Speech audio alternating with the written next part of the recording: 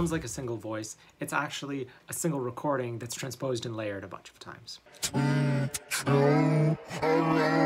So I wanted a sound that would blend well, but still seem kind of strange. So what I did was I started with a harmonic series, partials 4, 5, 6, and 7, which sounds super blended when you listen to it on its own. And I did two things to it.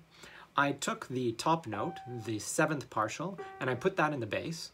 And then I took the 3rd and I lowered it a bunch until it became not quite a major third, not quite a minor third, but what I call a neutral third. And that gives a pretty weird chord.